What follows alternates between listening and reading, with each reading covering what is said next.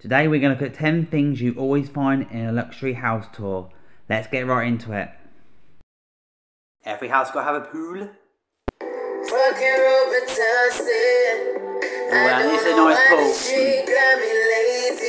The only thing having a pool like that, you'd be frightened if you're sitting under that falls on you. Tell you that will crush if that falls on you like. Though I have seen some of them literally overhanging edges of cliffs like, and when you look down you see the bottom of the canyon like. I tell you, then they're scary things. If you know that breaks, you're going, whoo, you're gone, you're a goner. You're an absolute goner. If that breaks, you're a goner. But I'll tell you one thing with this one though. You can tell who's designed this house. You know, he's maybe into a bit of volleyball. Because, you know, you can get some billionaires sitting on one of the chairs or benches that are down here. And literally having a volleyball team playing volleyball in the pool. You can just sit there, watch back. Sit there like, with his drink in one hand, a cigar in the other hand. Sitting there watching the volleyball play in the pool. I'll tell you,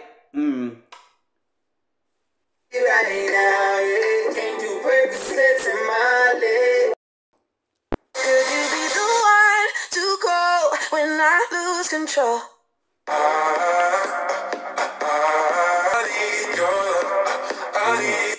Right, now this is funky, this is nice bit of deck, this is a bit of Uncle Jason like, but you can tell one thing, this place is far too tidy, nobody lives here. Because if people live here like a family or a couple, there'll be stuff everywhere.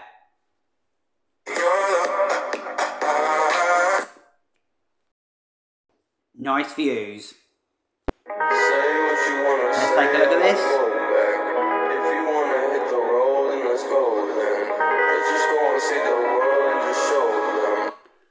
Well, you've definitely got privacy there. There's going to be no overlooking neighbours there. Absolutely beautiful views. Nice oceans. And if you want to, you can pop down to the beach. Have a little splash in the ocean. Take some nice Instagram pics. I can just imagine some Instagrammers there doing their little pics for Instagram.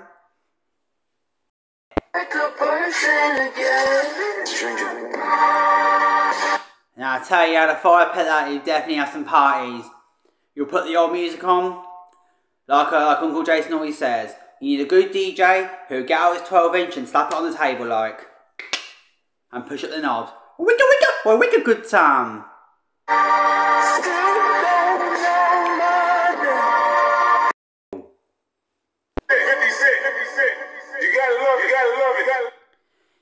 One of these things, these homes, if you own a home like this, you're definitely potting your balls in more ways than one.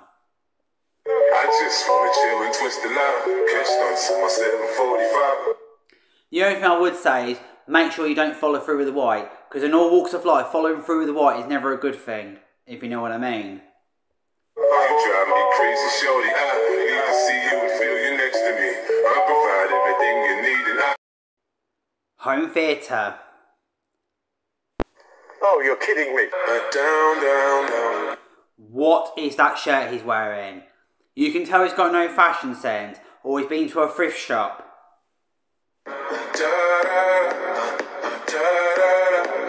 I will say he's picked a good home theatre. I've seen cinemas that are worse than this.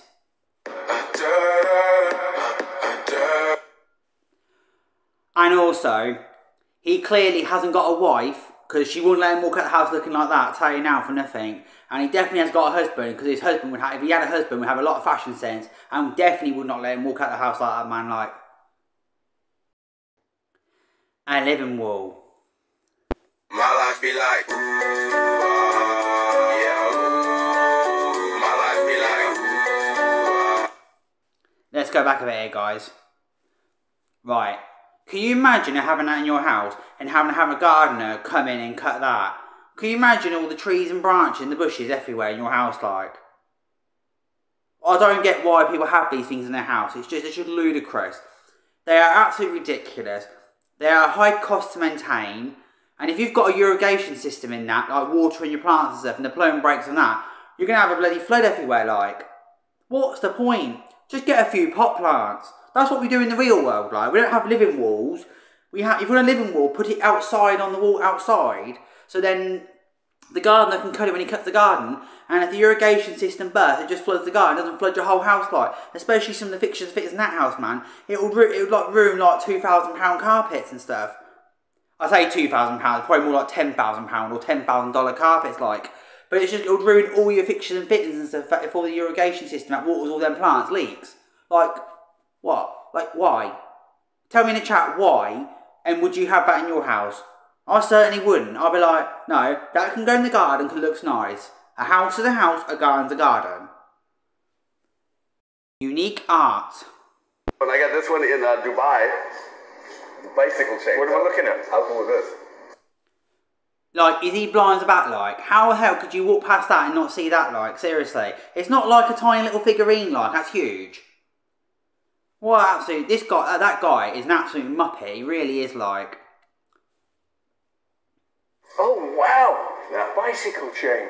What is something like this? Now, I will say, this is a proper piece of art.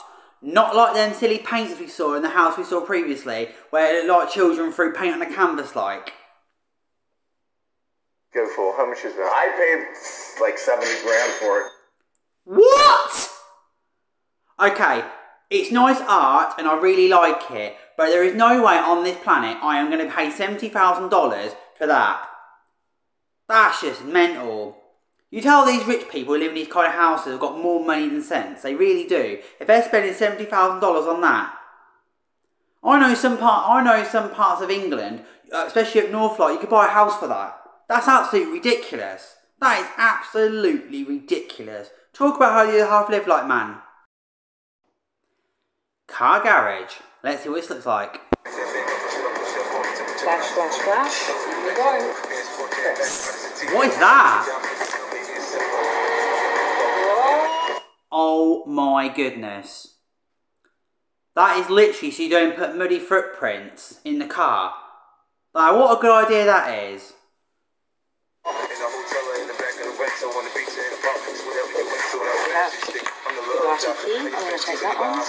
How many keys? Is this a garage or a showroom we're looking at here, guys? That's mental.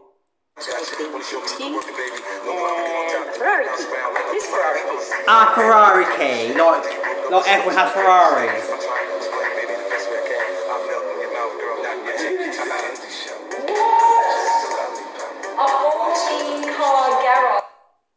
That is just absolutely insane.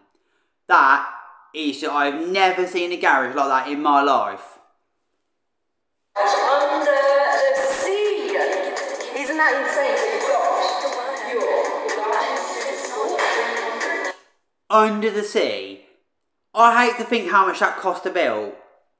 I don't know what's higher cost, either the building of the garage or the actual cars in the garage.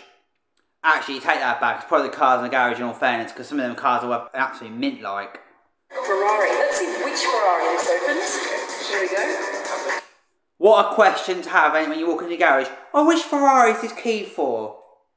That's a question I ask all the time, you know what I mean? Like, yeah, right, I wish.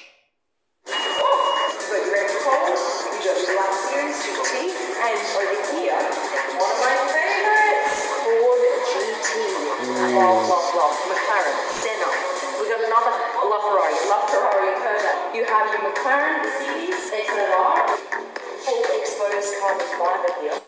I bet she's in heaven, because she loves her cars. I know she does. Like, I've seen her in a few things before. She proper loves her cars. Like, man, she'd be in heaven looking at this man. I must admit, I'd be in heaven if I was in that garage too at the moment as well, so I don't blame her. A luxury bathroom. What a $1 million bathroom looks like? Yep, you heard that right. What the actual? That is not a bathroom. That is literally a spa. But how you call that a bathroom is beyond my imagination.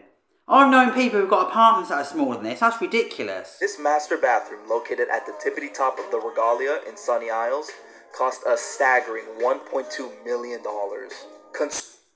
$1.2 million for a bathroom. You can tell people who own this kind of bathroom, right? They're billionaires or trillionaires, or they've just got too much money on their hands. That is just crazy, like, man. Proper crazy. Constructed with the finest golden Calcutta marble from floor to wall, this bathroom is 65 feet long. I love it when they say the finest Calcutta marble. Ain't marble.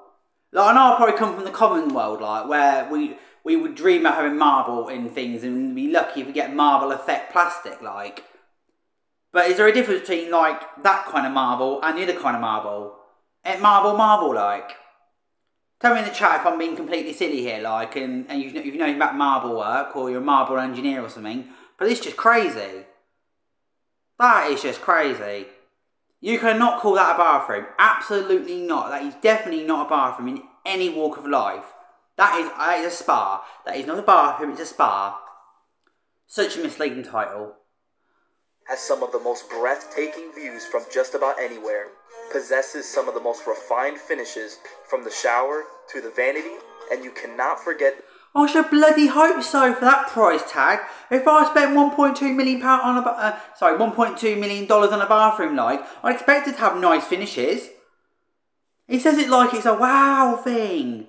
It's not a wow thing. It should be thing, like. Top of the line sauna and steam room located at the end of this world-class bath. Like I said, a sauna and a steam room in the bathroom. Tell me in the chat if you've got a sauna and a steam room in your bathrooms at home. Because I can guarantee 99.9% of you haven't. That is not a bathroom, that's a spa. Bathroom. It's bloody nice though, I will say that. Thank you, nieces and nephews. Please subscribe and I'll see you on the next one.